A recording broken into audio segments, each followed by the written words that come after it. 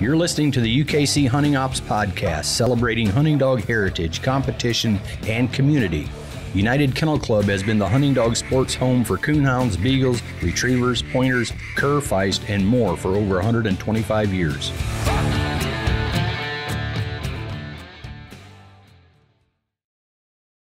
Hello, everyone. Welcome back to the UKC Hunting Ops Podcast. This is your host, Coonhound Program Manager at UKC, Trevor Wade, and I'm joined by Mr. Alan Gingrich. Alan, how you doing today? I'm doing very well. How about you today? Good.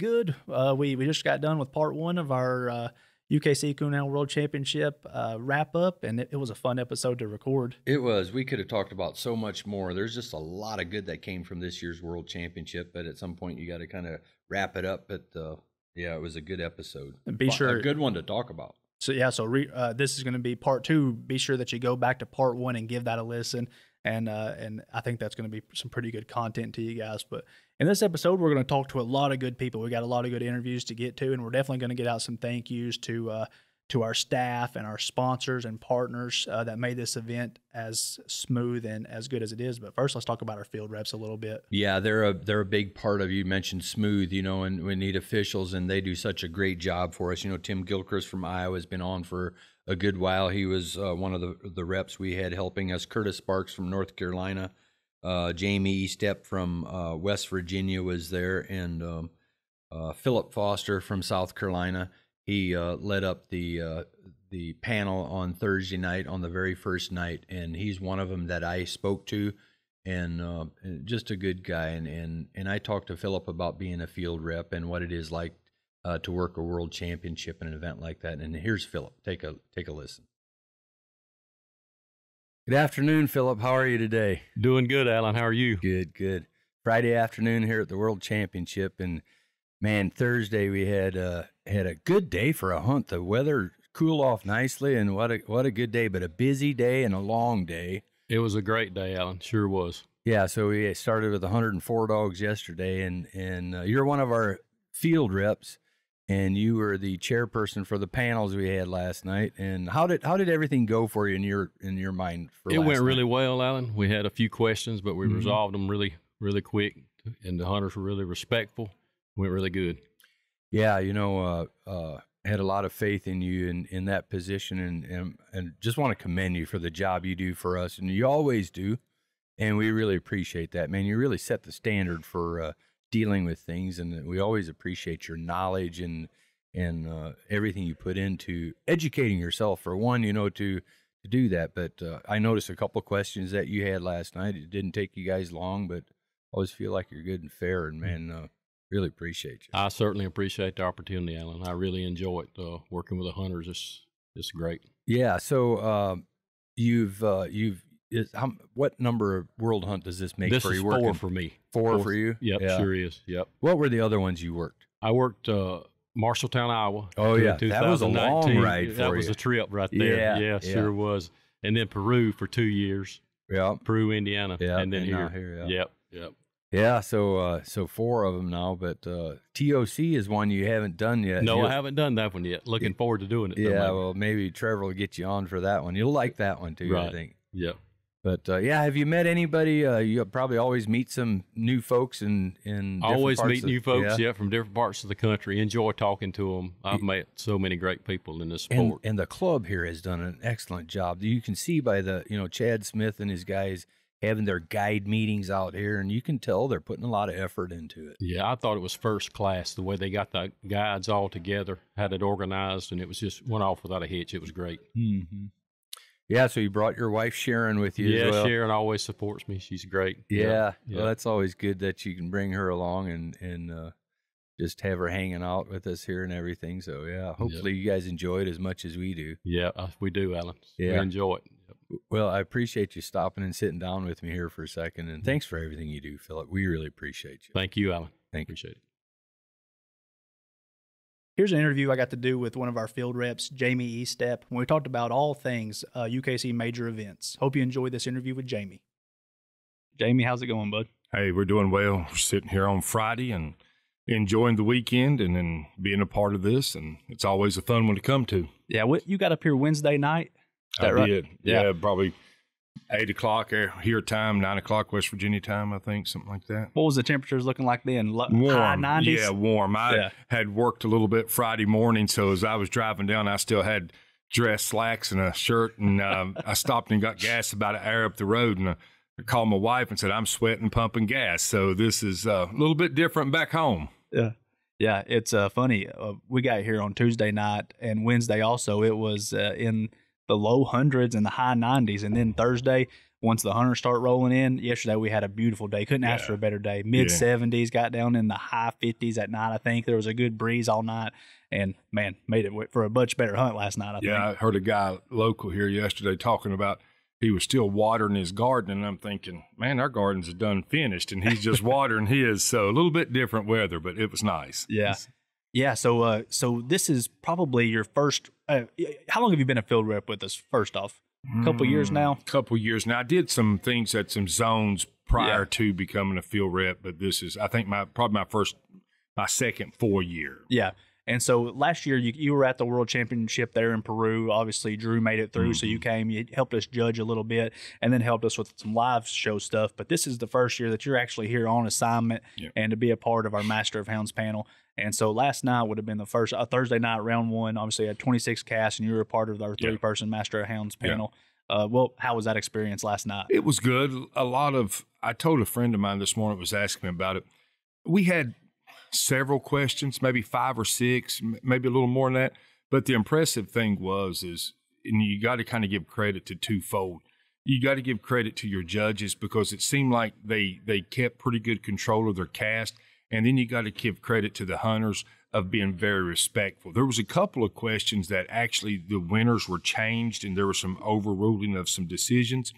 But those hunters responded in a really good fashion. So it was good to see, even where their moments could have been a little bit tension, hunters and judges all responded in a very good manner. So that was pretty impressive on that side.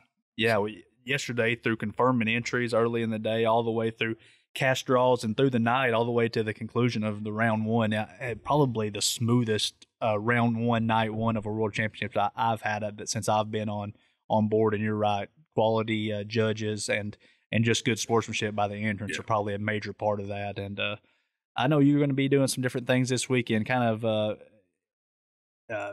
different facilities. You'll be helping with the show a little bit on Saturday, be helping with the live show some on Saturday night. So going to get a full gamut of field rep responsibilities this weekend. Yeah, tonight I honestly, I Googled a place and I seen a big picture of a steak. So tonight, while y'all are working, I'm going to go find that, and then I'll come back and hang out. But no, I mean, it's just, I don't care what it is. I'm not sleeping when I'm here anyhow. So it's just fun to do. I enjoy the show part. So it's going to be cool to work that tomorrow, not necessarily knowing what I'm doing just yet, but I enjoyed that aspect, and big props to everybody that shows dogs, because it's really a strong part of what we do in hounds. Yeah, it's a part of everything that we embody at UKC. A dog that does more, both in the field and in its avenue of competing, and then also form and function, and a dog that's built right and can handle situations. Yeah, last year up in Peru was sitting there with some friends and getting to watch the whole show. A little different aspect than Autumn Oaks. Autumn Oaks show is just so long, and then we're so busy as field reps at Autumn Oaks coming in there, and the way the format is set up for the finals, it was just it was quick. You didn't lose interest, and you still had the top echelon of dogs there. And it was fun to watch. So when you guys told me in our meeting that I was doing that, honestly, I was going to be doing that anyhow. It didn't matter if I stayed up all night tonight or what. So it was a win-win for me. I get to sleep and do that, so that was cool. Hey, now that you kind of mentioned Autumn Oaks a little bit, that's interesting to me. You've worked Winter Classic for us, Autumn Oaks. You've obviously worked TOC and World Zones. You haven't been to the TOC finals yet, but hopefully I've never we'll got get the gold spoon yet at TOC. That's my joke on that. I never got to eat from the golden spoon yet. So yeah, we just had regular old plastic spoons here yesterday for the World Finals. Yeah, and we get a box lunch here and gold spoons at the TOC. So maybe one day, maybe one day. There we go. But hey, out of the ones that you've worked, Winter Classic, Autumn Oaks, some zone stuff, or this World Finals, you have kind of a favorite so far? They all kind of different in their own ways. From the standpoint of working them, there's not a lot of difference. They all kind of have a different. Winter Classic is fast because we don't show up until Thursday, or I don't show up until Thursday night. And with it getting darker faster, it seems like you're moving at the Winter Classic. You hardly don't see anything. And, and being I laugh and say the rookie field rep, I always get to drive a little bit. And that's okay being from West Virginia. We drive to everything anyhow. So Autumn Oaks, I think of all hunts of UKC and even any other registry, nothing compares to Autumn Oaks. And when you see the vastness of the hunt, the show, the confirmation show, it truly is the event where history is made. And I can actually say that from the standpoint of winning it, and then from the standpoint of working it. And there's nothing, in my opinion, compares to it. The zones of both ends of TOC and the world, their quality, but I've been in Kentucky for 2 years for the TOC. That club done a great job. I got to kind of have a lot of fun down there. Send you to Kentucky right in the middle of March Madness. Yeah, and I got to ride those guys, and I can't remember the team that beat UK. Wasn't it St. Peter's? Well, I think I just kind of, when I started this year, I said I was a St. Peter's fan, or asked if I was anything. I almost got booed out of, run out of Kentucky, but that was worth the drive to get to do that. And then the world is just I mean, you don't have to say anything else but the world. I mean, that brings it in its own self. Yeah. And and as you know, I would add another one in there, and that's Youth Nationals. To me, that's the Autumn Oaks and Youth Nationals. To me, are the I fuss at you all the time about working at Youth Nationals, and I tell you, I would drive and do it for free. I mean, it's just, I think that's those two sides are my favorite of all of them. So. Yeah, absolutely. And I know I heard you mention yesterday a little bit making the drive all the way over here to West Tennessee, and you don't have your riding partners this weekend. Drew, your son, who's been a big part of our events for the past few years, got college going on. Your dad isn't traveling as much anymore, but hopefully you're still having a good time here with the field reps. It is, and the staff. We told you back, this kind of allows me the opportunity to do what I love, and and Alan, I was listening to podcast coming over, and he was talking about Lindell Price, and growing up in southern West Virginia, the East Virginia or the West Virginia area there, back when your field reps worked the RQEs, and back when you had to show up early to get in line at an RQE, or you wasn't getting there, and I can still remember 3-hour cast, but Lindell was and just getting to drive over here and do this. I've told you before, it almost feels like you get taking advantage of something that you love to do, because and it's just, and some of these other guys, me and Philip were talking this morning, same way, just allows us the opportunity to serve and to give back to something, that just something that means to us. Sure. Hey, well, Jamie, I appreciate you taking some time out of our day to come up here and talk to me. We appreciate you. You've done a lot for us being a field rep, and even before that, you're a major asset to us. And we're looking forward to finish out the weekend strong here. All right, man. I'm looking forward, and someday I'm looking forward to my golden spoon. That's that's to all my Indiana friends that I say that to. So, all right, guys, thank y'all. That's it. Talking about the field reps helping us out at the World Championship, Doug Cundiff has been a field rep since 2006, and he has worked every World Championship since then, except for this year. But he ended up being there. His son-in-law, Cody Carter, got in the top 100. So he rode to Tennessee with Cody and just supporting him. But I got a chance to sit down with him and talk a little bit about how it felt, what it felt like to be on the other side this year. And here's Doug. Good afternoon, Doug. How are you today? All right. How you doing, Alan? Good, good. So we're here Friday afternoon at the World Championship. Doug Cundiff, from Indiana, and you're in a little different role this weekend. You've been a rep for how long for us? About 19 years. Yep. No, it's been about 15 years. Yeah, about 15 years. You were one of the first hires I had. Your dad used to be Charlie, was a rep for a long time. Yep. And then he retired, and it was just a good. It just seemed like the right thing to have you come on. So yeah, it's been and since then, we have wore you out at these World Championships. This is the first one I think that you've not worked, isn't it? Yeah, very first one. So Cody Carter, your son-in-law, got Cookie through the zones. Yep. And so you rode down here with him. So how is that role being here to support Cody versus working the event? How does that feel? It's a different. It's a big difference. I'm out here. I mean, I get to sit out here and visit with a lot of these guys that I usually don't get to do that too much, working and stuff like that because we're busy. But sitting out here, you get to get the guys that's competing. Yeah. You get to see how they feel about this whole situation and visit with them, and it's kind of neat how they think. Yeah. I and mean, you probably, when you're away from that side of it for as long as we kind of have, you used to compete a lot too. And same way with me. I think it's good to get out there in the trenches with the guys sometimes. Keeps things in perspective so you don't lose sight of all that. Yeah, it does. I mean, it's changed a lot through the years how people think and how the dogs have changed. Yeah. I mean, that's probably the biggest thing, isn't it? Oh yeah, that's a big thing now. How the dogs have changed, the handlers have changed. I mean, it's a big different in the sport than what it was when I was competing in the big hunts. Yeah, but that's got to be pretty awesome to be along riding, sporting your son-in-law Cody like that. Yeah, at a hunt like this. It is kind of funny. We were sitting there visiting the other day. We were sitting up in a motel room. I mean, when he started dating my daughter back in 13 or 14, he didn't know nothing about coon hunting. He got to going with me, and he's come a long ways. I mean, geez, I'd say so. He's well. We use him a lot to judge and stuff like that, and he's a great judge. Yeah, but and a good handler too, I'm sure. How's Cookie been operating for him? She's been operating real good. I mean, she's really a competitive kind of hound. Yeah. Last night they kind of struggled in woods, but she come out on top. She just seems like she's one of them dogs that somehow she's going to win. Yeah. How do you ever give him any advice or have to, or any suggestions? Or? I try to give him some advice, but you know how kids are today. He's probably going to take more from Tyler than he is from you. That's true.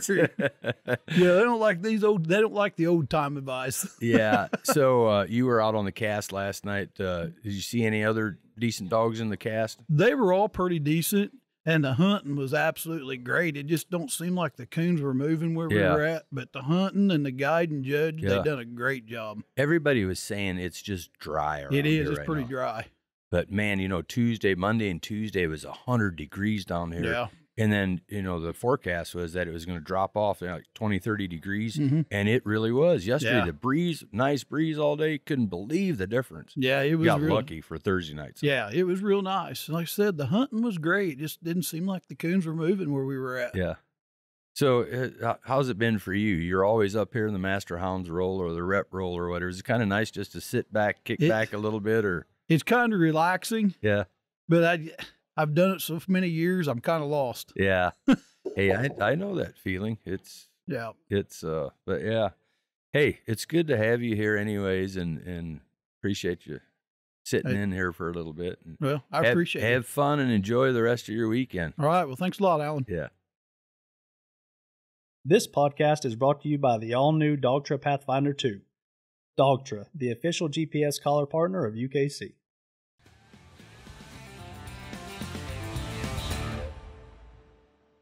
Even though Chad Smith was the busiest guy in the building most of the weekend, I was able to pull him away for an interview to discuss not only his dogs being in the zones and in the World Finals, but also the ins and outs of putting on the World Championship from a host club perspective. Here's Chad.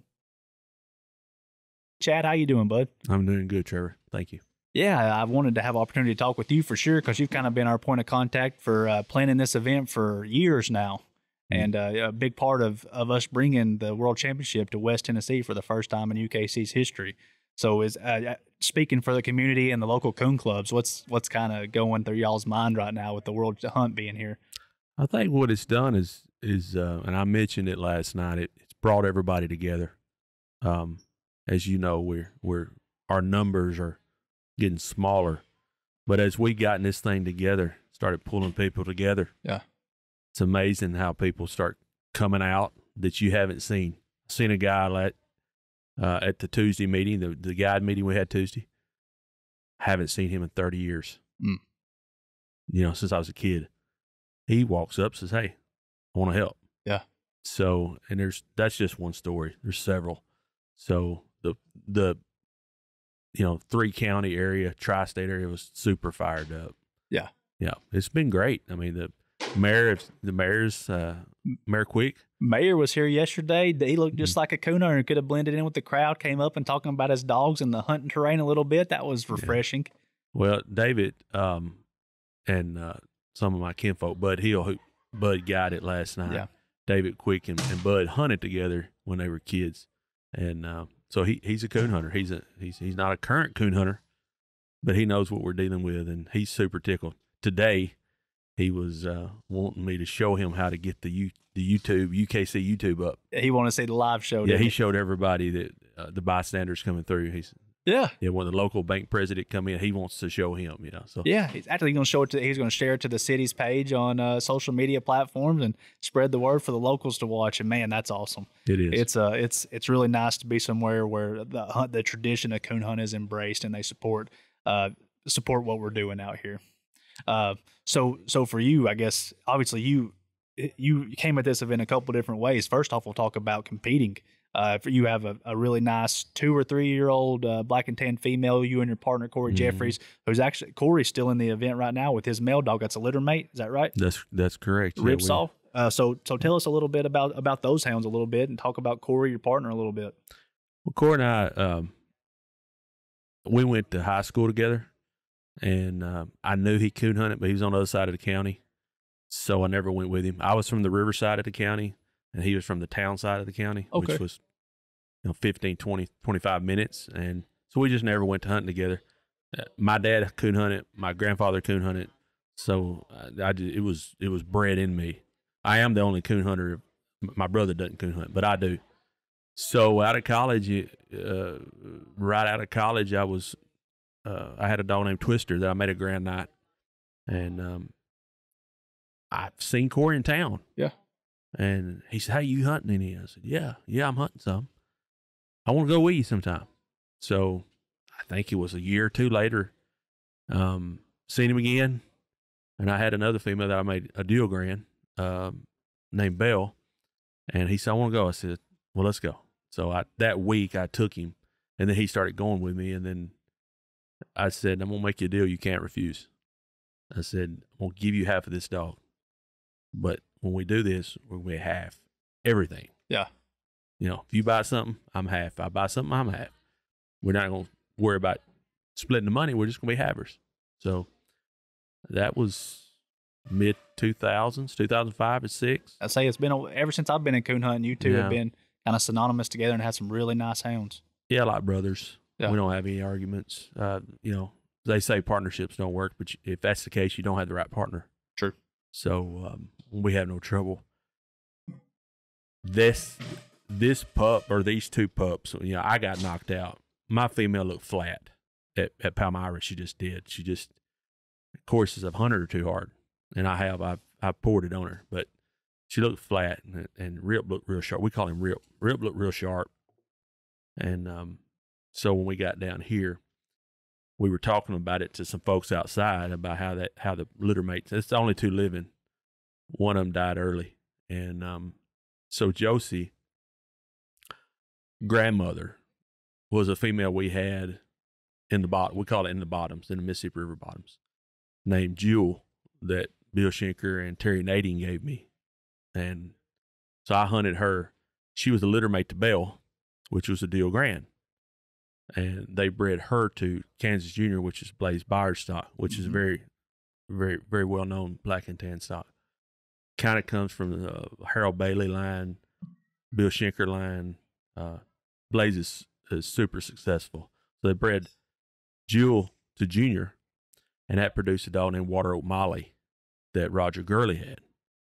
And Roger bred Molly to David Roten, Ron Roten, the coon hunting Rotens. Sure. Yep. In northwest Arkansas and southwest Missouri. Mhm. Those dudes have been around as long as, I mean, they're legends, Sure. along with Bill Schenker. That those two names should be synonymous with one another. Anybody in the black and tan breed are going to know those names, and a lot of people who aren't are going to know them as well. Yeah, Bill Schenker passed away 2 or 3 years ago, and Ron, that's David's dad, David Roten, which is won black and tan days and been in the top 100. David's cousin, I think, placed 5th one time. I think his name's Chris. So they bred Molly, which was they made Molly a granite, bred her to Splitter, which was David's dog. And David got in the top 100 in the World Hunt. Splitter's daddy was Kodiak. He was number 7 in the early 2000s. So we have a infinity with that side. And then on the dad's side, Lawton Robinson, which is a Hall of Fame, lifetime member, black and tan guy, been around for 100 years. Super good guy, Yep. hard hunter. He started Robinson line from a dog named Sanders Hank, kept working its way down. Well, Twister, the one I mentioned to you when I was in college, was a half brother to Brigman's Black Bow. I hope I'm not losing you. Nope. Which was Cooper, Storm, and Ike's daddy. Good. Which was Tomley's Big Boy's daddy.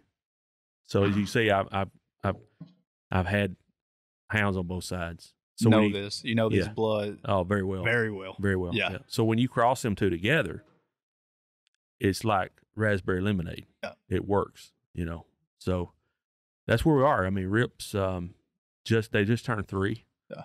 They got their whole life ahead of them. They're winners. Yeah. Rip's a simple hound. When he barks, strike him. When he trees, you treat. Yeah. Stays out of trouble. Don't want to be with nothing. Will not be with nothing. Now something can be with him. That's, but he doesn't want to be with nothing else. He's a loner, natural born loner. Yeah. And his sister's a natural born loner. We're excited. I mean, we feel like, and we made that cross similar. So we took Josie, which is the mom of these two, GRNITECH, top 100 last year. She was in top 100, National GRNITECH Black and Tan. Won her RQE to get qualified for the World Hunt. We bred her to Kenneth Chooch LaRue's dog, which is the president of the association. That's right. His name's Pumpkin, and Pumpkin is a half brother to Big Boy. Yeah. Both of them being out of Ike. And Ike's daddy was Brigman's Black Bow, which was a half to Twister. No kidding. Way back when. Yeah. So, yeah, it works. Those dogs are intelligent. Most of them are lookers, and they want to please. You'll notice that dog he loves you. He wants to be on top of you. He wants you to rub him on the head. He's a good little dog. I mean, he's got an excellent chance tonight. Yeah. Number one is he knows these bottoms. No matter where he draws, he knows the bottoms. He knows how to operate around the big bottoms. So he's got an excellent chance. As long as my handler don't get nervous, we'll be good. There you go. I can't go with my handler, by the way. Corey says you cannot go with me. Don't want to mess up the mojo he's got going on. Yeah, huh? and I of course I got to help on the Sure. on the 7. We're putting 6 out early. Yep. 3 out late. So of course I'm coordinating with you about guides on the early and the late. So yeah, that's kind of where I was gonna go with it next. Obviously, you were wanting to compete in the event. You guys got a hound now in the top 23, but also you've been our main point of contact for this host club in this area as far as coordinating guides and judges, which is hard to do. Everybody who puts on any events knows how hard it is to get non-hunting guides and judges. And last night after round 1, man, we everybody came back, said that they had opportunities to tree coons. I think 25 of the 26 casts actually scored on coons. A couple of them did end up being dead casts due to scratching out or different things, taking minus, which you'll get in hunts. I mean, it happens, but we had a couple questions. We already talked to a couple field reps on here, and the judges did an awesome job last night. So kudos to you in this area for kind of stepping up to the plate and getting quality guides and judges, which is what it takes to have a successful world championship. yeah, that's what we're as you know, I just got back from. I had the camera guy, nice young man. We traveled a couple bottoms. trying to find some good service for the final cast tomorrow night. We'll keep that under wraps right now, but we think we got the final cast location pegged. So a place where we're hoping, obviously, to have service to text play-by-play stuff in, but maybe even get some live footage from the woods. That's ever since you and I and Alan started talking, it's been my goal to get those folks who are in the countryside, who's got the internet connection, to see, kind of like the Bassmasters. Yeah. We want them to see some of the important parts of the night. So yes, I feel good about it, really. Yeah. He walked out in the woods with his backpack and his camera, did some pinging tests, talked back with the guys at the headquarters. Actually, they got footage from us this just an hour ago from the woods. So feel really good about it.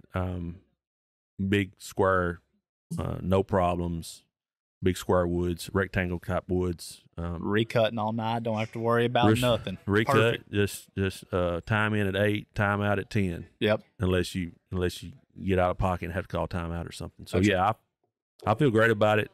We started guide meetings early. Wanted this thing to go off without a hitch, and Alan loves my. It's probably y'all probably stick my board on some social media post somewhere, but I got this big board that all the guides are on and the judges. So everybody's been tickled, Trevor. I mean, it's never been here. Yeah. It's never been West Tennessee. So I don't know how many coons we scored on last night, but I'm gonna say it was on par with Southern Illinois. Yeah. Probably not as good as Northern Indiana, but it was on par with Southern Illinois. Yeah. Hey, well, I'm tickled. Obviously, I'm from East Tennessee, but I still feel a sense of pride for this to be in the state of Tennessee, and seeing the outreach here feels just like home. It's just such a welcoming community, and it's the guides and judges are all very willing, and it's been awesome to work with you guys, and appreciate all the hard work you put in, and looking forward to a really good couple of nights coming up, and crowning our world championship on Saturday night. Yeah, go black. That's what I always say. There you go black. Thanks for talking to me, bud. All right, God bless. On Friday afternoon, I had the chance to sit down with Logan Rose, young man who owns Rose's Wild Dreamin' Echo, who is in the top 6 of the TOC and ended up finished 16th in the World Championship. Here's Logan. Logan, how you doing today? I'm good, Trevor. How are you? Good. Man, here we are at another major event, and it's another semifinal, and you and old Echo are back in it. How are you feeling today? We're into the top 23 today. We're in the second round of the World Finals. How you feeling? How's your mindset today? Not as nervous as yesterday, but still pretty nervous. Just really happy to be here. Yeah. It's just really a blessing. Yeah. That first round is always the tough one, I think. You can make it through that first round and kind of playing with house money, it seems like, at that point. Yeah. Yeah, it was rough, really. Yeah. How was the hunt last night? Who did you draw first off? I drew. Did you know any of them? No, I had no idea. I'd never met any of them till last night. Drew a couple English dogs and another Walker dog. I got you. And how did the cast kind of play out for you? It's kind of shaky. I mean, we made a lot of circle trees, big leafy oak trees. Just canopy was really thick. The ground was really dry. It's kind of hard for the dogs to pick up on a good track.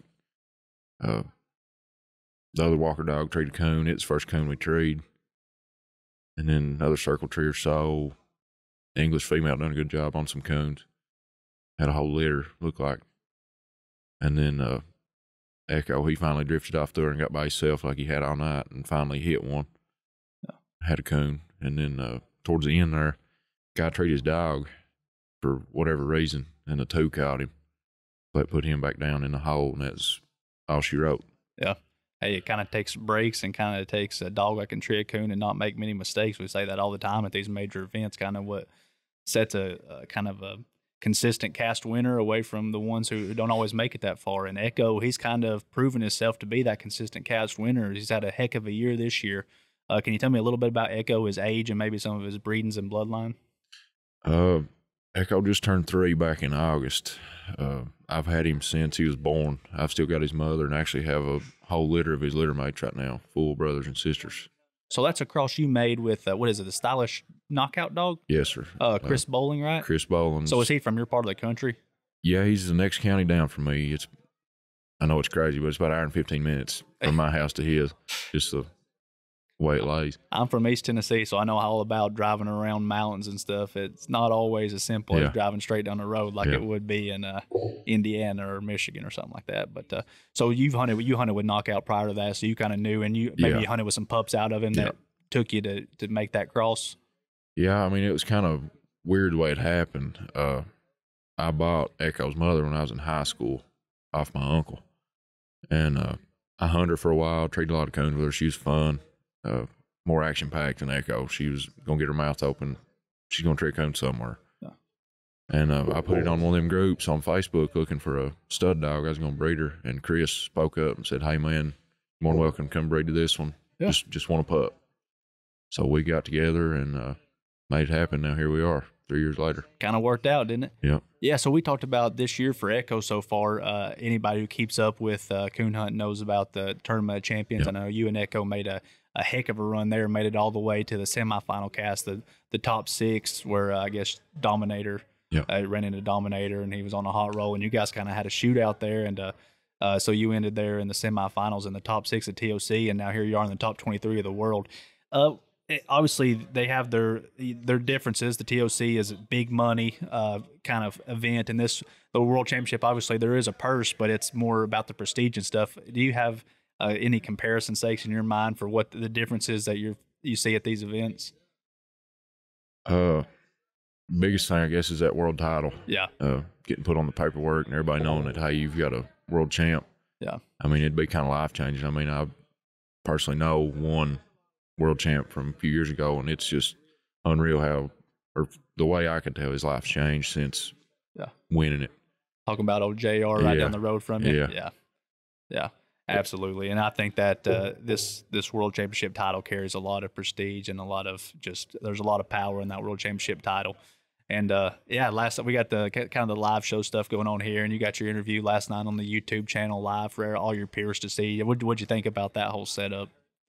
Both the interviews at TOC and this one, it's pretty sweet getting to come in after that early win or late win like TOC and getting that interview. It's something I'd never experienced till TOC, and it was just unreal. Yeah.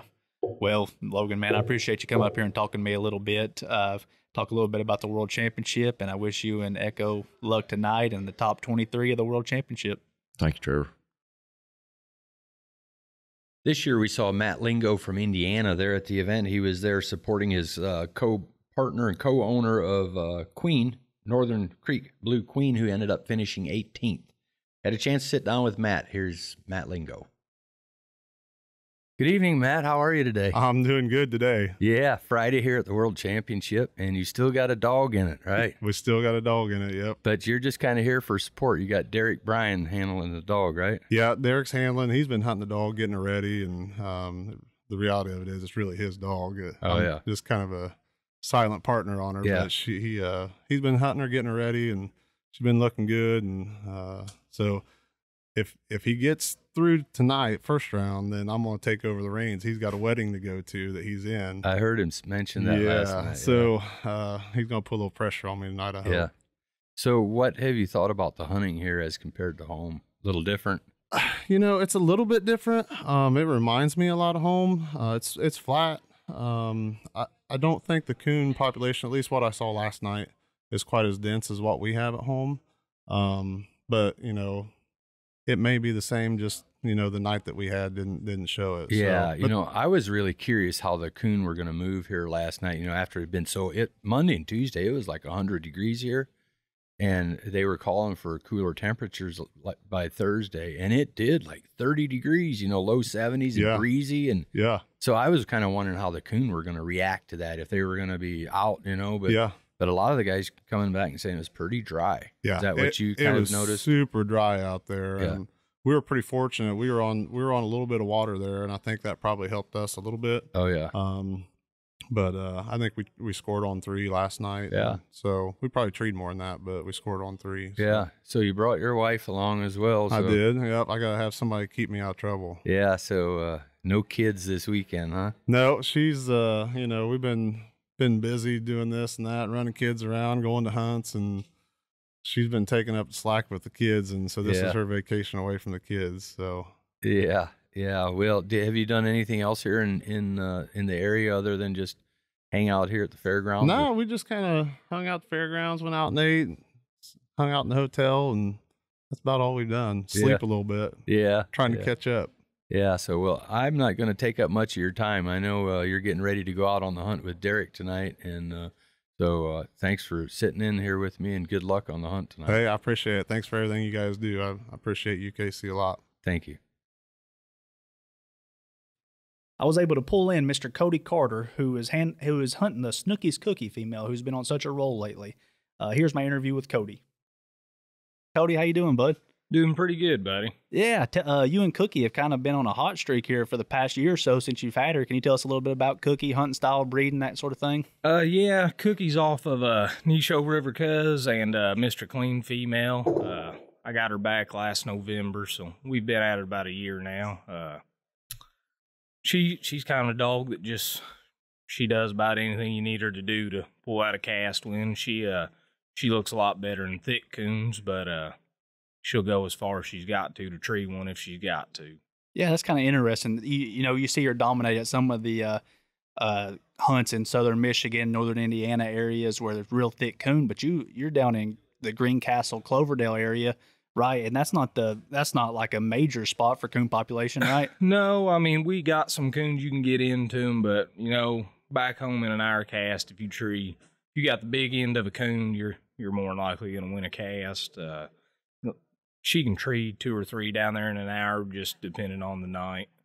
I was kind of, the pick'em, kind of a big thing for us now with the world. We get quite a few of them in, and Cookie was the second most picked dog. And I kind of think it has to do with that. You're hunting her a lot there, and somewhere where maybe kind of similar to this, you hunt a lot of. There's not a ton of ag around Greencastle. There's some, but you're hunting a lot of big timber and having to recut a lot. Yeah, rolling hills. It's not flat by no means like everybody thinks the whole state is, but we got a little ag, but mainly big timber. Yeah, which is similar to here. It's flatter here than it is in your part of the country, but it's big timber recutting here. Yeah, last night I think we cut loose in 10,000 acres, and the biggest thing I stepped over was a stick. Hey, that bodes well for the night. I know they say tracking conditions are pretty tough. It's dry down here. They're in kind of an unprecedented drought down here, so having to stay as close to the Mississippi River and kind of the levees off of it as close as possible. But what was the cast like last night? It was rough, pretty much the whole cast. We cut loose on a big levee ditch, and we all treed in the ground right out of the truck. I treed for 50 and 100 and a quarter, and 2 dogs backed her, and we got in there to them, and she come and met me off the tree and took minus both ways, and the other 2 split. I'd say we probably treed something we shouldn't have, and all caught a break, and she slipped off and treated coon after that and put her back to the good 25 plus, and that's all it took. And it's a good thing about the World Championship. It's not like Autumn Oaks and things. Score doesn't matter here. You win your cast and you advance. That's right. I held on that 25 plus for about an hour, and she ended up treed with another one after the hunt, but she was way out of pocket at that point. It didn't need it either, did you? No. Yeah, so we kind of mentioned Autumn Oaks, or I did anyway, so let's talk about that a little bit. You competed in a lot of our major events and had a lot of success. You've had a success at Autumn Oaks, English days, different breed days, state championships, and then you've also made it to the second day of or you made it to the second round of TOC this year with Cookie. Yep. You've been here at the World Championship, I don't know, 4 or 5 years in a row. This is my 5th year in a row. Second time I've advanced past Thursday night. I've made the top 23 the last 2 years. Kind of compare them a little bit. I know you the TOC is there in your backyard in Greencastle, so that one, and obviously you're hunting for big money there, but the prestige of the World Championship and the prestige of Autumn Oaks, do you have a favorite of the 3, or how do they? What are some of the differences you see there? To be honest, for me, they're all about on par. I think winning any of the 3 would be a huge accomplishment. I mean, there's so many dogs you compete against. I'd say the World Hunt and the TOC is a little different. You got to get qualified. Obviously, you got to get your 5 wins or an RQE for the world, and you got to hunt a zone and be able to get. The zones are hard as it is. I mean, just getting to the zone's hard enough. the Autumn Oaks kind of, go big or go home. I mean, to me, I only hunt the Autumn Oak on years. I'm packing something I know I'm capable of scoring big with and that kind of deal.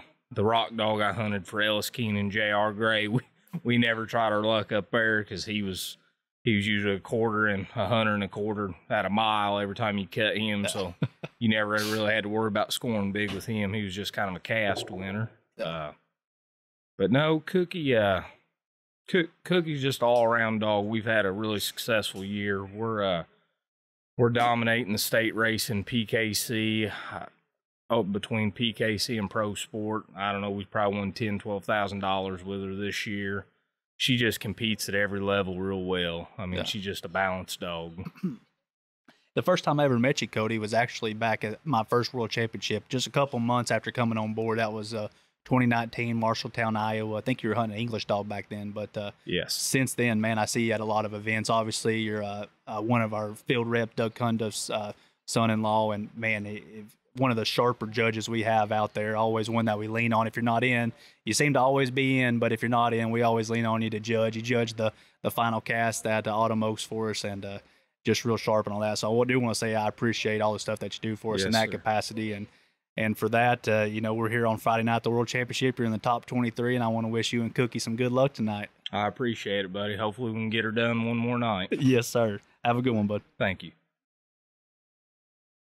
I was also able to pull in Mr. Joe McGraw. First time I've ever met him. He had a really interesting dog there at the finals, Big Valley Ranger, who ended up, we found out, was a crossbred out of a Tree Walker American Leopard Hound cross. So I hope you enjoy this interview with Mr. Joe McGraw. Joe, how you doing, bud? I'm doing just fine, buddy. I'm excited and glad to be here. Yes, sir. So we're here on Friday evening at the Coonhound World Championship. We've got the dogs here that made it through the first round last night, and we're getting ready for round 2 tonight. We drew our cast and just waiting for dark. Joe, can you tell me where you're from and a little bit about your dog? I'm from a place called Pounding Mill, Virginia. My dog, he's a X-breed. He's a Tree Walker. His dad's a Tree Walker, and the female was a American Leopard Hound. Yeah. I wanted to pull you in here because it's a little interesting to us. Obviously, the X-Bred program is something that's kind of catching on for us. But whenever I was compiling data on the sires and dams of our top 100 and seeing that there was an X-Bred out of a Walker Leopard cross is a little uncommon. It's unorthodox for us to be honest with you. Can you tell me a little bit about how this cross happened? Did you have a hand in it, or is it just a pup that you bought? Or no, one of my good friends, Chad Kennedy, back home, he's well known around the house there. He's got a male dog, a stud dog. He studs him out now. We call him Voo. It's at nighttime in a rage is his name. And I wanted to pup out him so bad, and I loved the dog, hunted with him for years. And at the time, the only pups he had on the ground was the X-breed. And just so happened, the guy that owned the female, Alan Sparks, he was well renowned in the X-breed world, the leopard world. Yeah. And he had some talk. I think the crayon female, which is the mommy of the female my dog's out of. Yeah. She was on the reproducers list, and I done a little bit thinking, that'd be a good cross because she reproduced, and I was a little bit unsure about the X-breed stuff. Never had fooled with it before, but I said I want one out of him, and it's the only one I could find, so I tried it, and I got him when he was about 8 months old. And super smart, natural starter. Just started right off, and here we are now. If a man didn't know better looking at him, you'd think he was kind of a black and tan style dog with just some white feet and toes, kind of a different looking dog. The dog's name is Ranger, correct? Ranger, yes. Ranger, yeah. And so we're here in the top 100. You made it through the zones. Which zones were you in? I was in zone 5, Pilot Mountain. Pilot Mountain, okay. Yes. So you made it through the zones, and last night was round 1. How did he look in round 1 last night? He's a get-by-himself type dog. Slipped away 2 times. Had a coon both times. Got a little worried there. I was hunting with a nice English female. She come back and come down to the wire. He was treed. Hunt was over. He had a coon. He wins. He don't have a coon. She wins. And luckily he had a coon. Good stuff, man. Yeah. I don't know right offhand who you drew tonight, but I'm sure it's a tough cast. All the 23 left are pretty tough at this point. Oh, yeah. I know 2 of the guys I I've followed since I've been a little boy, Kurt Ehring and Jeff Rickless, and I've looked up to them, and I've never met them here, you know. But I really looked up to them, and I feel honored to hunt with them. I can't wait. Well, you're here in the best of the best. You've earned your spot here, and you're drawing Kurt with Whitey and Jeff with Hobo, and whoever the fourth one is, I'm sure is going to be a nice dog too. And you're going to have to go out and earn it tonight. But it sounds like all that I've heard, you got a nice hound, fully capable, and man, I'm tickled that you're here, and I wish you good luck tonight. I sure appreciate it, sir. And my little boy claims the dog. It's his dog. Oh, so yeah. I'm gonna try to do it for him. Yeah, is it your son? He's 9. He'll be turning 9 in November. Yeah, his name's Brantley. Little Brantley. Well, Brantley, hopefully he's got a little bit more in the tank for you, bud. But regardless, there's a bunch of people that tried to make it here, and your hound's in the top 23 of the world hunt. So congratulations to you too. I was able to interview Brandon Scalf, who ended up judging our final cast of our World Championship. Here's Brandon. Brandon, how you doing, man? Oh, doing great, Trevor. Just glad to be here. No place in the world that I'd rather be than right here in Dyersburg, Tennessee for the 2020 World Hunt this year. Yeah. Hey, matter of fact, the first time I ever met you was at the World Championship. That was a couple months after I started. It was in Marshalltown, Iowa, 2019 World Championship, and you were there with a dog that me and Alan had tried to figure out the pronunciation of for the whole week prior, and we meet you there, and you and old New Gene were there. Old New Gene, yeah. New Gene was a crossbred dog. My wife asked me what I was going to name that dog, and I said, well, I always listened to Jerry Claro as a kid, and as old L. Marcel, W.L. Claude Clovis, and I thought, well, I'll just name that New Gene right there. Of course, it was a joke, and he started winning some hunts, and the name stuck with him, and kind of got made fun of. But I sure like that crossbred dog. Man, you guys did a pile of winning together. You've won, obviously, your high scoring X-bred at that World Championship. I'm almost positive of Winter Classic wins.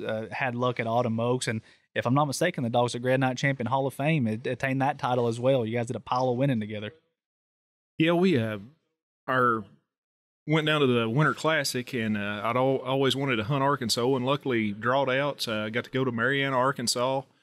They said didn't get a lot of snow down there, but in the middle of an ice storm, and we drew out and got put in some government land, and was able to score on 2 coons, and was tickled to death. Got to put him in the Hall of Fame there in Marianna, Arkansas, in an ice storm. So that was some kind of a trip right there. No kidding, that's what finished him out. That is. Oh my goodness, I did not know that. That is pretty neat. Hey, that was a miserable year at Winter Classic. Sometimes you'll go down there and it'll be sunny and 75, but that year it was 25 degrees and there was icicles hanging from the trees.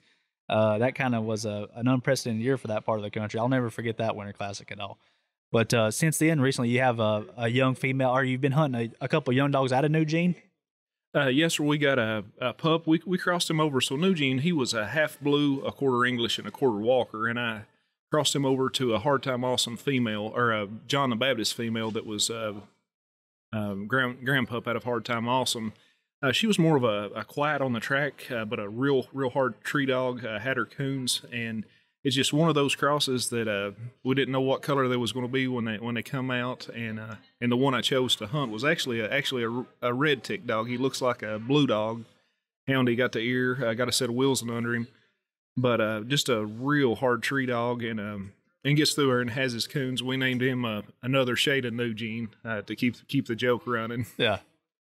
And there's a New Gene dog or something, as a female or something that I'm thinking of that I've seen around. Yeah, that was the first. That was the first cross we made. We crossed to the John the Baptist Hard Time Awesome female, and just produced at the house. Now it was a little different hunting. So we live in right in the heart of Daniel Boone National Forest. A lot of straight up and down. The place where Daniel Boone should have stopped his voyage. It's rough as the cob. So you have to have a dog that's got tracking ability.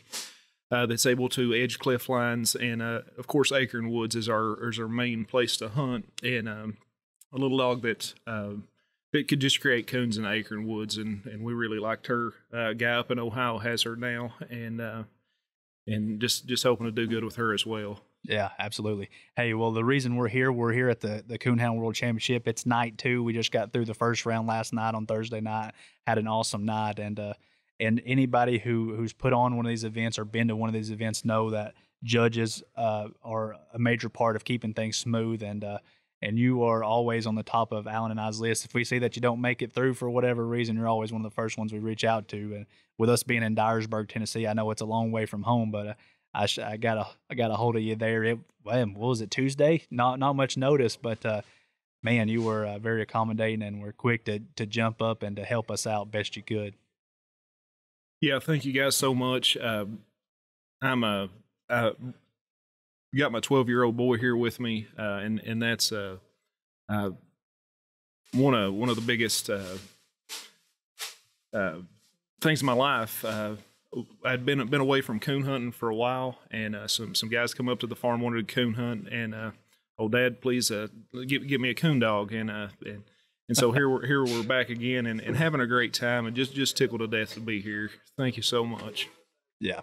Well, hey, you're one of the good guys in the sports to me, and man, we always appreciate you always helping out. You're always highly recommended by everyone who you judge, and we appreciate you being here, and we hope you're enjoying your time at the World Championship. Absolutely. Thank you. Thank you so much. All right. Thanks, Brandon. On Saturday morning, I was able to talk to Bryce Matthews, who handled Jed into 5th place in the Coonhound World Championship. I hope you enjoy this interview with Bryce Matthews. Bryce, how you doing, bud? Hey, buddy, I can't complain. We're here. It's been a good week. Yeah, you guys, you've had a good weekend. We're here Saturday morning, and you and your hound Jed that you've been competing with this weekend had a pretty good run at it. Ended up last night with a 5th place finish in the World Championship. How's your mindset this morning? How are you doing today? You know, I'm good. I'm thankful that we're here. Cannot complain about our outcome. Obviously, I wanted to be in that top 4, something fierce, but, you know, it wasn't meant to be. So we're going to take 5th place with some humility and humbleness, and we're going to move on and try it again next year. Yeah. We'll get to the last cast, late round cast last night here in a bit, but let's start off kind of with your journey. You haven't had Jed very long, is that right? No, sir. I got Jed at Autumn Oaks. Right. You hunted him at Oaks, right? Yes, sir. I got a cast win there? I got 2 wins. I got him in the national duels, and then I also got him at the Grands. Wow. And then the dog was already qualified for the world, obviously, and you hunted him in what zone did you hunt him in? We went to Zone 4, Palmyra, Missouri. And how'd you do out there? We did good. We scored 300 plus with a cast win on Friday night, and I believe we had 350 with the cast win on Saturday, so doubled up to get us here. Doubled up, one of the top scoring dogs in your zone, and it advanced you here to the finals on Thursday in West Tennessee here in Dyersburg. Talk to me a little bit about your first round cast and just that Thursday altogether, just kind of what you thought about the World Championship.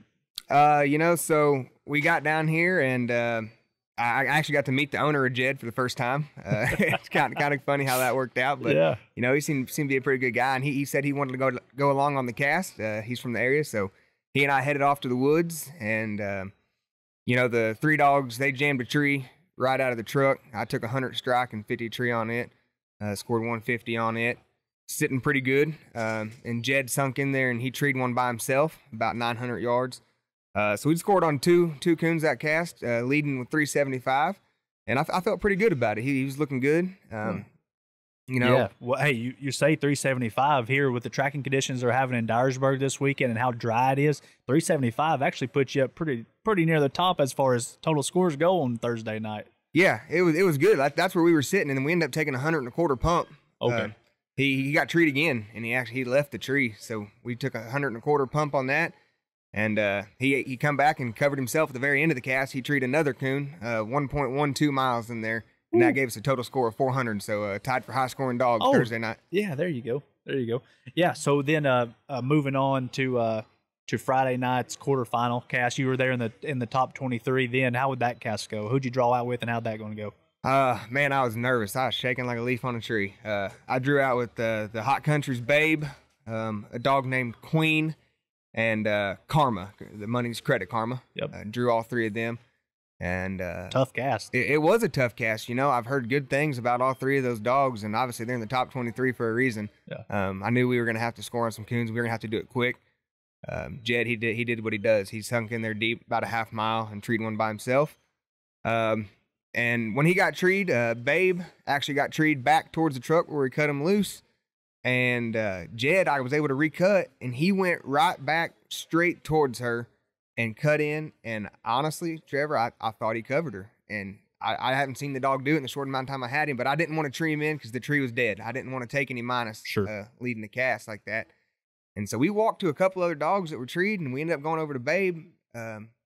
And we get in there, and by happenstance, they were split about 40 yards. So I had to tree Jed in at that point. And the queen dog, she'd got treed about 0.6 of a mile the opposite direction. So I had to sit at Jed's tree for 37 minutes during that cast, just wondering what was going on. I didn't know. And, you know, I don't like to take chances on things. I like my dog to be on the ground working. So that was a long 37 minutes for me. Absolutely. Ended up he didn't need that coon. We ended up winning with 175 plus on that, and it was good cats. We had a great judge. We had a great guide. Everything went smoothly. So perfect. Yeah. So then we got into the late round on Friday, and we actually, like we talked about, tracking conditions here in Dyersburg have been tough. We had a couple dead casts, and it kind of messed with the format of the event that we had originally planned. You know, we're supposed to have 7 semifinalists on that night, and we actually got down to 5 as we were getting in late on Friday night. We were looking at a kind of a 2 casts late on Friday night, a 3 dog cast and 2 dog cast, and with the couple dead casts we'd had already early, late, you know, you're kind of worried that we're taking the chance here of crowning a world champion at about 5 a.m. while most people are in bed and unaware of what's going on. And after a lot of discussions with a lot of different people, we pulled the five handlers back here and had a discussion about possibly a different kind of format where you kind of drew numbers for a buy and then a couple hunt to advance to the final cast. And talk to me a little bit about that thought process for you, because it had to be a unanimous decision by the handlers, or else we were going to hunt a 3 dog cast and a 2 dog cast on that late round. Yeah, you know, I think I was one of the quieter ones during that thing. I had a lot going on. I don't own a hair on the dog. I'm hunting for two fine gentlemen who own him. I got to think about what they would want to do. Sure. I know the caliber of dogs that we were up against. Anybody had a chance to win. I wanted to look at what UKC had going on here. I've said it time and time again, and I'll say it again here on the podcast, that you guys really put on a top-notch event. And, you know, you guys have a lot invested in this event. You have a lot going on behind the scenes that people don't know, and they don't know how expensive this stuff is. And I really wanted to see the Coonhound World portrayed in a positive light, and I wanted to see the media crew be here on Saturday. I wanted to see everybody get to see a world champion crowned. You know, that means more to me than most of it. And if it meant that I needed to do what I had to do and you know, go out, and if I take a chance on drawing, then that's what I had to do. Because, you know, I have bet on Jed since day one here. In my top 5 pick'ems, I picked myself. There you know, go. If you can't bet on yourself, nobody else can bet on you. Yeah. So I felt like I had a dog that could compete. Yeah. And but you know, I think I looked at you and I said, I'm going to go hunting, because I'm the worst gambler in the history of gambling, and my dog's name in PKC is No Gamble Jed. I said, this is not going to work out well. I said, I will draw one of those cards that has to go hunting, and sure enough, I did. And you know, I drew Mr. Kurt Aaron, and we went out to the woods, and he's packing a mighty fine hound, and you know, we did what we could do. Jed made 4 trees. As good as he's been looking, I can't say that he didn't have four coons there. 1 tree I didn't like, but the 3 of them I felt pretty good on. Just the woods we went to was a little thick in the canopy. It was beautiful to walk, which is what I've had all weekend down here in Dyersburg. You couldn't ask for prettier walking conditions. The canopy was just a little thick, so I couldn't get nothing shined. Kurt was able to find his coon, and you know, the dog that treed the coon won the cast, which is how it should be. And congratulations to him and the other 3 dogs that are in it: Sleepy, Jenna, and Hawk. You know, yeah. I know at least Hawk, Jenna, and Kurt, their dog Whitey, you know, all 3 of those guys, they own those dogs. They've trained them. They've done the winning. So for them to be in the cast in the finals with the dog, they put the legwork in. It's got to be special for them. You know, as much as I wanted to be there, I want right now to be in that 4 dog cast tonight. I just got Jed 2 weeks ago. I don't own him. I don't have the connection to that dog that they have. So congrats to them, and props to them for being in there. Couldn't say it better myself, Bryce. And I think what you're portraying a final cast there, where you made 4 circle trees yourself, but also Whitey made at least 2 or 3 circle trees himself. Yeah. So you guys made 7 or 8 trees through the night and saw 1 coon. Yeah. So you guys were that close away that close to being a dead cast, and that's a situation that would ultimately lead to possibly a world champion being crowned on Friday night. So that just that close to it. But to back up a little bit, you talking about kind of mainstreaming coon hunting, this live show production that we're doing tonight here on Saturday night for the final cast. You feel particularly strong about it because you've been a major part of that. And I say that before I even met you, I had watched you on the Nightlife Kennel YouTube page of some of the hunts and different things that you did. And so you have a major part of that. You feel like you got some skin in the game in that. Yeah, I do. I know what goes into this. You know, my buddy Nick Gillen and I, we did Nightlife Kennel for a long time. It's the YouTube channel that Nick Gillen runs, and it's faded off here recently. You know, we both got super busy, and the time and effort that it takes to put those videos together, even if it's just a 20-minute video, there is hours of work between filming little segments and editing and making sure everything's right and staging and planning. There's a ton that goes into it. So I know what you guys are doing here. I know what you're trying to do. And it's something that I feel passionate about. Like the podcast, I love it. I love it. I love the, the media coverage. If the sport needs anything right now, is to have a positive light, and UKC is doing one heck of a job with it. And I'm honored, honestly, to be here in the top 5. I can't complain. I can't. I want to be in there hunting tonight so bad, but to see what you guys are doing, I'll be watching it live. And I'll be rooting on a couple of my buddies in there. So absolutely, it's good. Well, Bryce, man, we sure appreciate you being here. I want to congratulate you again on a 5th place finish at the Coonhound World Championship, but also on just a great month altogether with wins at the Dual Championship and Autumn Oaks too. You and Jed were a winner. I know Jed's not in the kennel currently, but you'll find another one. You always seem to find your way back to the winner circle, and I just want to wish you luck and appreciate you sitting down with me. Thank you, buddy. I appreciate it. Saturday afternoon, I had a chance to sit down with our first-round bench show judge, Lori Galbraith. She was talking about bow hunting the next morning. Bow season is open up the same day as the World Championship finals, but her next thing that she was getting ready to do is go sit in a bow stand, but she talked about that a little bit. But here's Lori. Good afternoon, Lori. How are you? I'm good. How are you? Good. Good. Saturday afternoon at the World Championship here in Dyersburg, Tennessee. Yes. You weren't here showing dogs today, were you? Nope. So you were here judging for us today, so we appreciate that first and foremost. Thank you. Did you enjoy it? I did very much so. It's been a nice year to be just kind of doing our own thing, and it was nice. Yeah, you've kind of strayed away from the dogs a little bit. I have. We're just spending more time with family and spending more time with my husband. So but talking about Mike. Yes, talking about Mike, but it's been really nice being able to get an opportunity to see the dogs again, to put my hands on the dogs again, and really kind of a different side of it, but just I still love it. I still love the dogs, and it's just an opportunity of a lifetime to get to see them all. What do you do to prepare yourself for this show? Did you do a little bit of homework probably?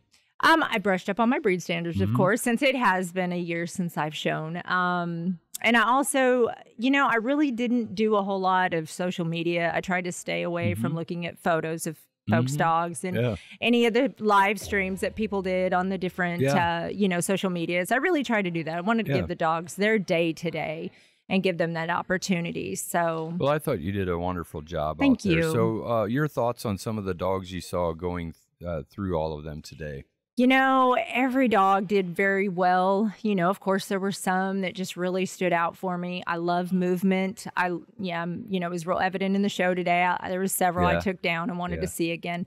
I just love movement. I want to see the dogs because when we look at the standards, we're judging for a dog that can hold up for what it's bred to do. And that's very important to me.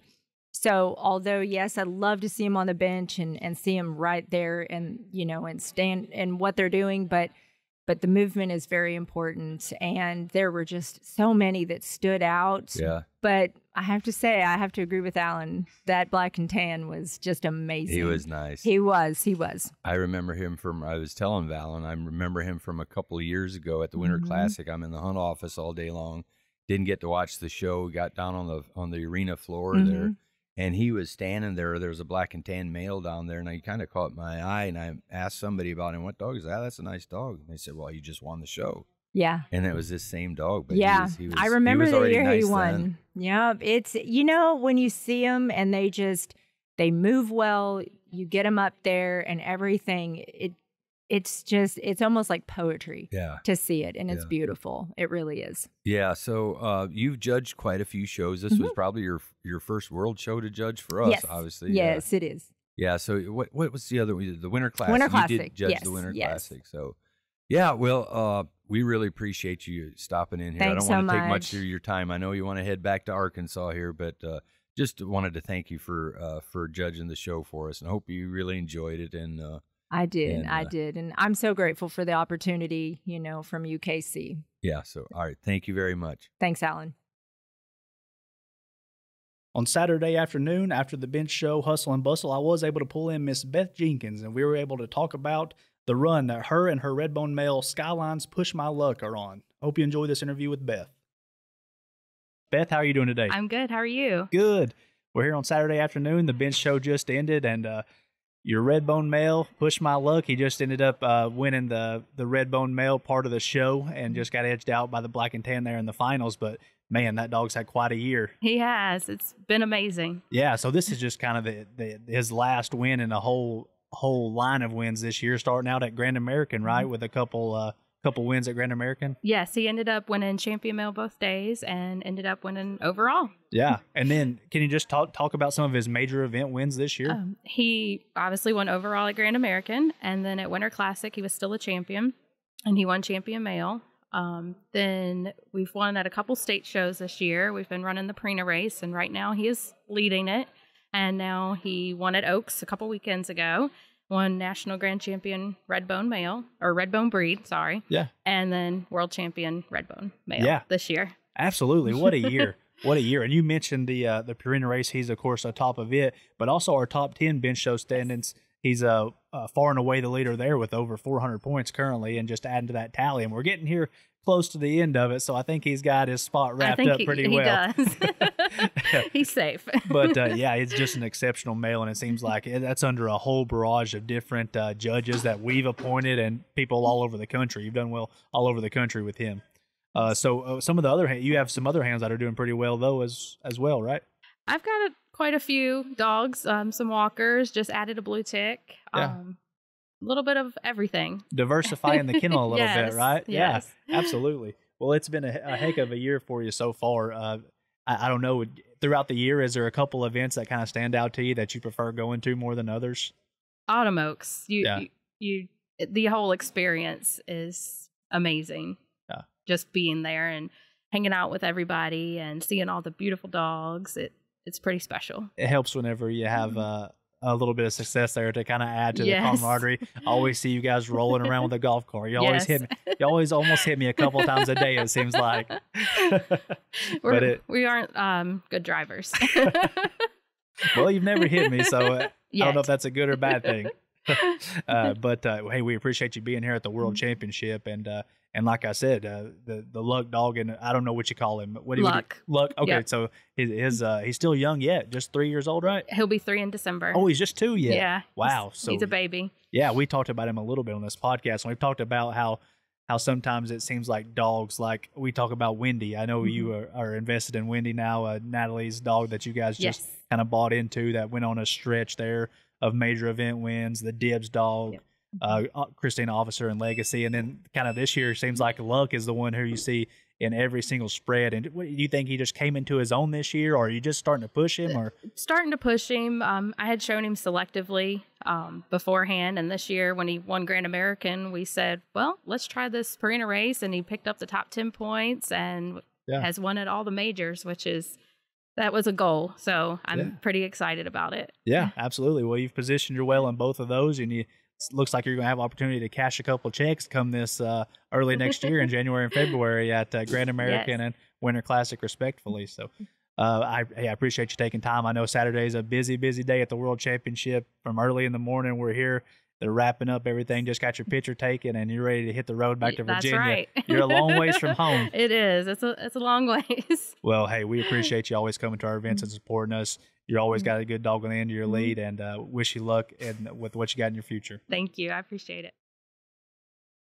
On Saturday afternoon, just before our World Championship final cast, I was able to talk to Mr. Buzz Lynch about Whitey and about NITECH a little bit. Hope you enjoy this interview with Buzz Lynch. We are here on Saturday evening waiting on the final cast of the World Hunt, and I have one of the owners of the final dogs left in the hunt, Mr. Buzz Lynch. Buzz, how are you doing today? I'm doing. I don't know how good, but I'm doing. Yeah. So you and Kurt Aaron are partners on this Bozo Stylish Whitey male dog. Can you tell me a little bit about Whitey? I raised him, you know what I mean, like that, and had the litter, and we food with him, and he picked him out over the rest of them. And anyway, like that, and the little dog's done good. He started off good, and he ain't looked back. Yeah. Obviously, one thing about Whitey, he's out of NITECH, the iconic NITECH semen. Yeah. So was that your female that you crossed him on, or is it just a female you thought was worthy? Angie Frutel. Okay. Pretty nice female. Yeah, well, it was a hairy female, and she was known for being a real good track dog. And that's what I try to look for, you know. Yeah, going back 20 years now, people talk about how rat and hairy dogs kind of cross well on each other. Yep, that was one of the better crosses. Yeah. So you guys got in the Final Four last night, so be hunting tonight for the World Championship. Have you made it this far before? Not in UKC. Yeah. So this should be your first final cast in the World Championship, huh? Yep. In UKC. How you feeling today? I feel all right. I'm knocking as normal. How's your handler feeling today? Oh, I don't know about that now. Hey, Buzz, you're a legend of the sport, and obviously Whitey's the next in line of a long line of dogs. How does he compare with some of the ones you've had in the past? He's action-packed like a lot of rat dogs, and he is one of the better ones now. He's an outstanding track dog. Is he? And he's usually, you know, pretty good about having a coon when he trees. First strike dog, the first tree dog, usually off by himself. Yeah. So you said he was born at your place, you raised him. Yeah. When did he get up to Missouri? I carried them up there when they were about 5 or 6 months old. I carried like 5 of them, and he started weeding through them, you know, say which one he liked the best. Yeah. Yeah, it's interesting to me. Northern Missouri, where Kurt's at, is one of the more plentiful coon populations in the country. And we get down here to Dyersburg, Tennessee, it's a little bit different. Yeah. Obviously, a little bit thinner coon population, I'd say. But he seems to have excelled this week. Yeah, I mean, y'all have got enough coons, down here. Yeah. You know how that is. You got to have a good guide. I don't care where you go. Yeah. Yeah, it seems like he had a really good weekend at the zones to make it here. He looked good on Friday night, and he put on a show early last night. And I know late last night they kind of had a bit of a nail biter. Made 7 or 8 trees, and finally saw the coon in one of them. Yeah. And just canopies are still so thick, so much foliage still out there, and that's another obstacle that they're having to overcome this weekend. But are you from around Dyersburg here somewhere? No, or? I'm from around out of Dixon, Tennessee. I'm about 100 miles east here, southeast. So you're not too far off. No. Yeah. So, hey, we're kind of tickled. This is the first time the UKC World Championship's been in West Tennessee. Obviously, it's been in Rogersville and Springfield and Murfreesboro, but as far as getting over here on the west half of the state, and I think they've done a pretty good job putting this event on. Yeah, they have done good, really, and it kind of surprised me them having it down here. Yeah. I guided the final cast when they had the UKC World Hunt at Murfreesboro. Okay. Yeah, absolutely. I did not know that. I lived right out of Murfreesboro back then. Yeah. Yeah. Well, hey, I know we got a lot going on this evening. We got a final cast of World Championship. Me and you are both wanting to go watch this Tennessee-Florida football game, and we got some time to kill. But I appreciate you taking some time out of your busy day. People will enjoy hearing from you. Like I said, you're a legend of the sport. You've had a big impact on not only the tree and walker breed, but on coon hunting in general. Appreciate it. Have a good one, Buzz, and good luck to you guys tonight. If you're trying to contact UKC, don't wait on hold. Use the online chat feature on ukcdogs.com.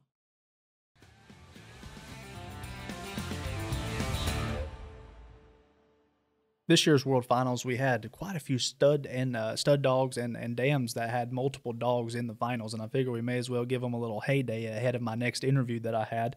But first, let's talk about the one dog that had 4 pups in the top 100 of the World Championship. And that was old Gray's Rackham Willie. Yeah, man, how just kudos to J.R. Gray. What a breeding program he has with that dog. Obviously a world champion, but yeah, Willie's Insane Scar was one of his 4 pups that was in the hunt. And that dog is off of Willie. And then also another world champion, Lane Denny's Emmy female. We actually had 6 sires who ended up having 3 pups in the top 100 of the World Finals. That was Walston's Blue Big Country, R&R's Nisho Cuz, Big Money, Money Maxed Out, or Little Money as he calls him, Backwater Bone Collector, and Somewhere Stylish Coma. Yeah, that's just amazing. You know, all those sires, and kudos again to all those sire owners and breeders. You know, but that's a big thing, and I love talking about breeders and sires and things like that. And this is just it's amazing. You know, any dog that has multiple dogs in a world finals like that deserves recognition and attention to it. And here, like I said, we had one dog with 4, and these other 6 with 3 of them. Just amazing.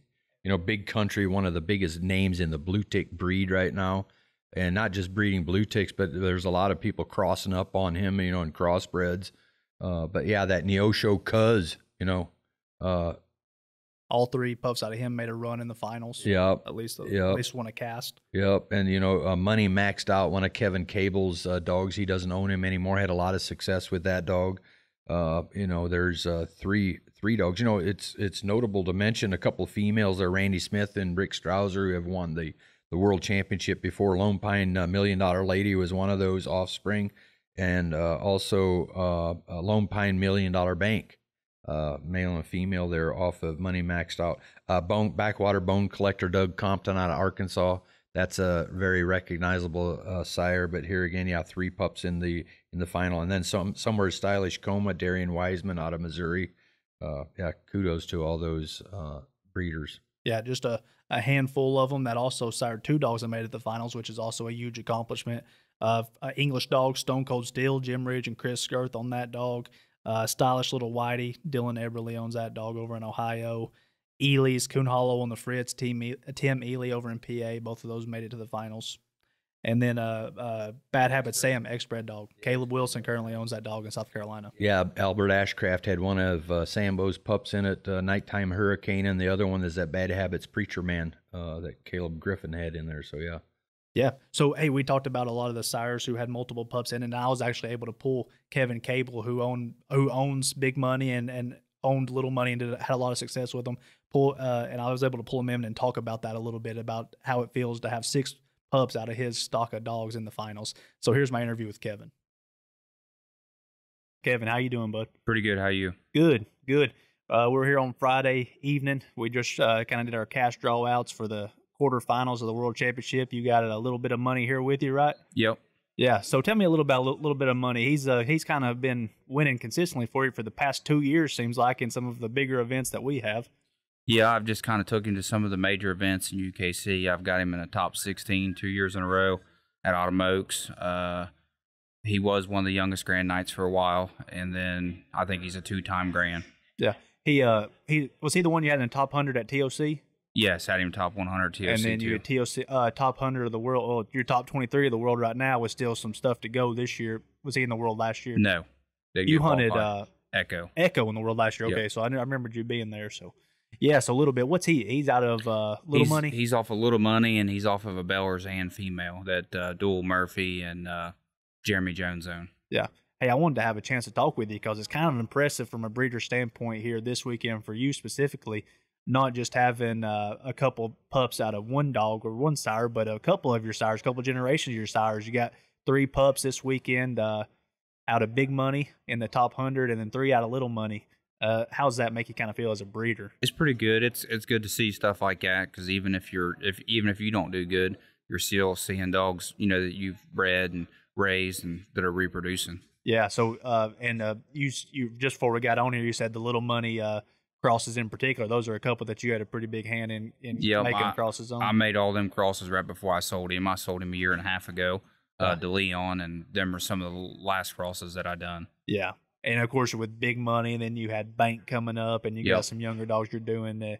Can't have that many stud dogs. That's a lot of phone ringing. It was hard to keep up with, and I kind of – Big Money, he's been there ever since he's been young, which Little Money has been too, but Big Money had a little bit more sentimental value, so we were going to keep him, and so I kind of just moved on. Yeah, absolutely. Hey, let's talk a little bit about the World Championship real quick. You and Little Bit were the top dogs in the pick'em. 40% of people that put casted votes picked a Little Bit, which is impressive in and of itself. And then you ended up kind of living up to the hype last night in round 1, winning your cast. Tell me a little bit about your cast last night. It kind of started off slow. Big got struck for 100, and the Ice Dog got struck for 75, and a few dogs took some minus, and then Ice Tree and had a coon, and then pulled off there, and I treed bit through the country about 6/10. Went to him. He was on a big viney mess and couldn't really get a light in it because it was so thick, and it was circle tree, and pulled off there, and some other dogs got treed, and they took some more minus, and they was right back by the truck and got treed again. We went and scored that tree, and they had a circle tree, and I struck bit about 6/10, and we walked away from him. We walked back to the last place we heard him, and I got him treed in right out of a mile. Went to him, and he had a coon. Yeah. And that's what won the cast.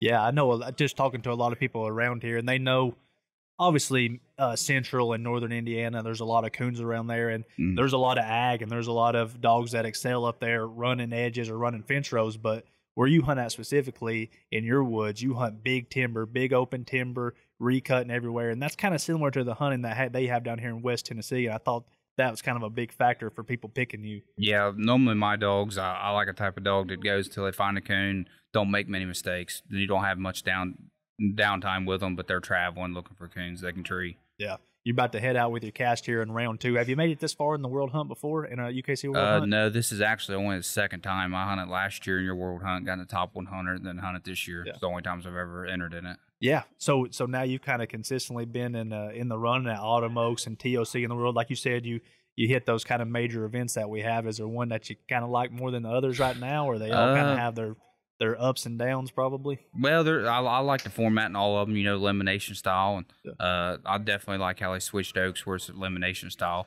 Kind of makes it more of an even playing field for everybody. Yeah, absolutely. Well, you got a tough cast tonight, but they're all tough tonight. So here in the next couple hours, we'll find out if Little Bit's got some more run in him. But I appreciate you coming and sitting down with me.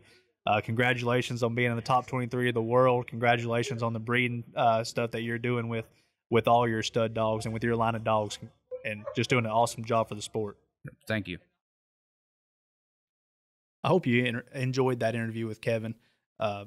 Just done a lot for the Coonhound world and a good guy. We talked about all the sires, but there was also a few dams that had multiple pups in the finals, right? Yeah, and a couple that we want to recognize. We recognize them on Thursday night. They're in the opening ceremonies, but those were we have 3 different dams that had multiple pups in the hunt. One was Smith and Strang's Lone Pine $1 Million Baby, Randy Smith and Tom Strang out of Pennsylvania. They had 2 pups in there. And then another one was Stylish Wind No Name, that is owned by Landon Hinchcliffe out of Ohio, had 2 pups in the top 100. And then also World Nite Champion Spavinaw Creek Insane Emmy, Lane Denny and Carl Reed out of Oklahoma. Emmy had 2 pups that were in the finals. 2 pups out of 2 different males. Seems to be reproducing. Yep. So kudos to those dam owners. Yeah, man, we sure hope you've enjoyed these interviews that we've done, and we hope you've enjoyed both parts of our World Championship coverage here. But an event like the World Championship isn't possible without saying a lot of thank yous to our partners and sponsors that make an event like this possible. And of course, we're going to talk about our partners. We have Eukanuba, the official performance dog nutrition partner of UKC.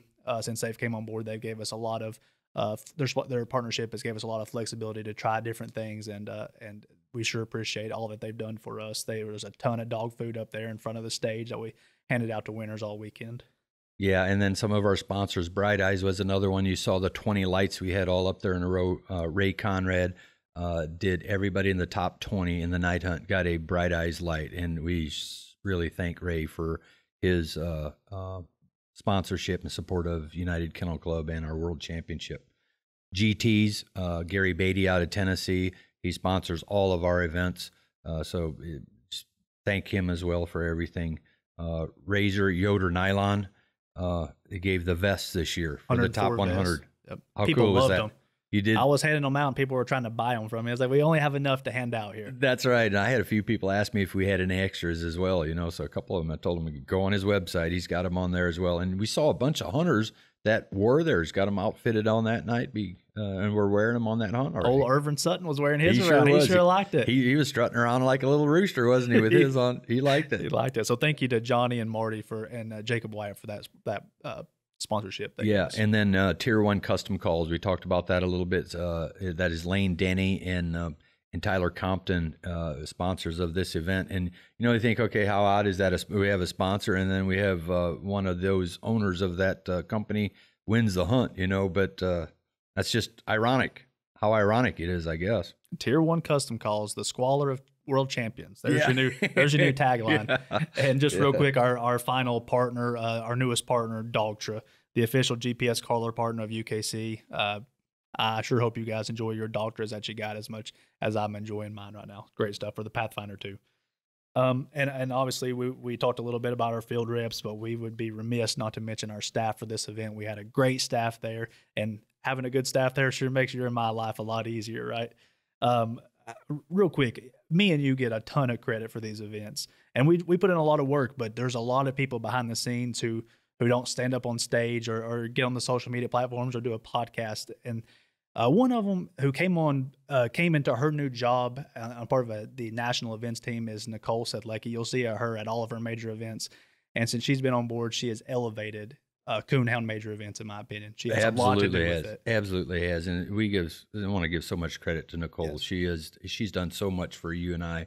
And at these events, she understands the vision that we have for a lot of these, and she has made a lot of things happen. And like you said, she is solely responsible for the elevation that we've seen in the last couple of years, and a lot of that has to do with her. Yeah.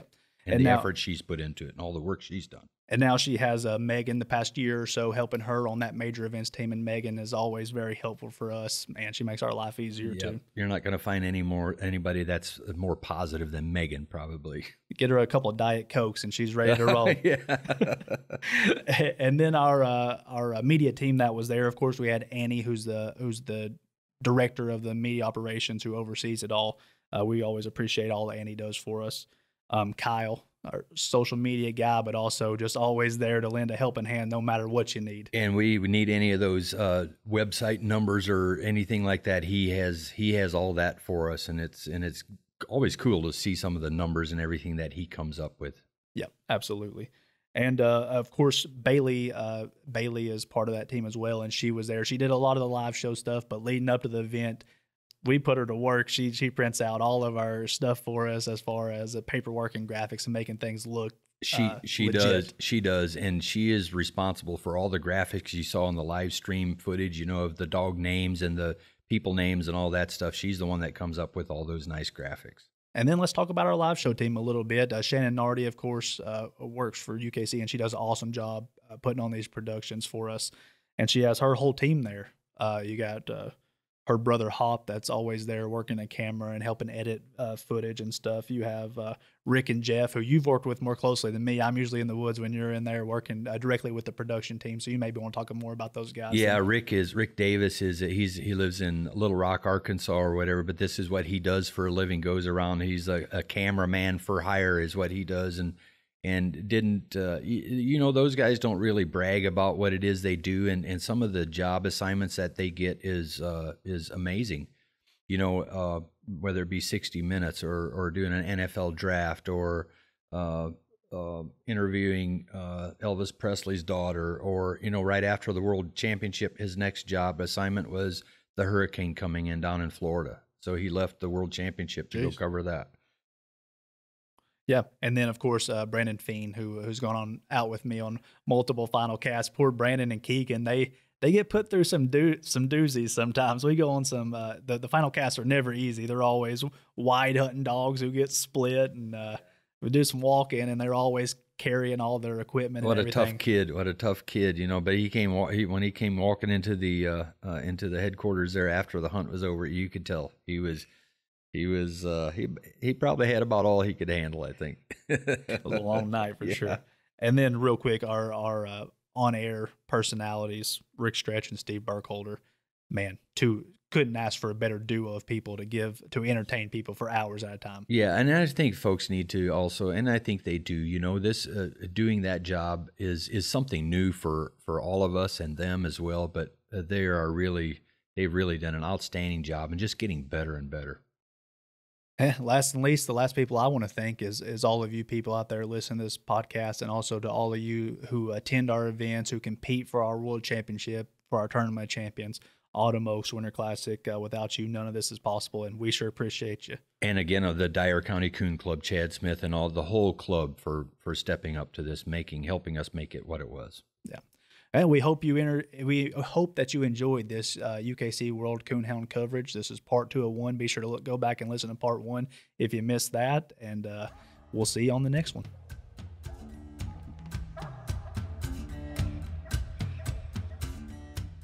Thanks for listening to the UKC Hunting Ops Podcast. Be sure to subscribe wherever you listen to podcasts and to like and follow UKC Hunting Ops on Facebook and Instagram.